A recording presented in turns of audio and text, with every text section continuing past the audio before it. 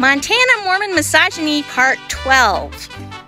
This is an update on one of my Montana stories about the guy that abused and let his child abuse a little boy in this branch. He got exactly what he wanted. Currently, he is the sitting branch president of the Chester, Montana branch. Isn't it lovely that when you're an abusive prick in the Mormon church, you get exactly what you fucking want? I can't believe the Great Falls Stake presidency did this. That's why we don't go anymore. Kids are not safe. So let's review.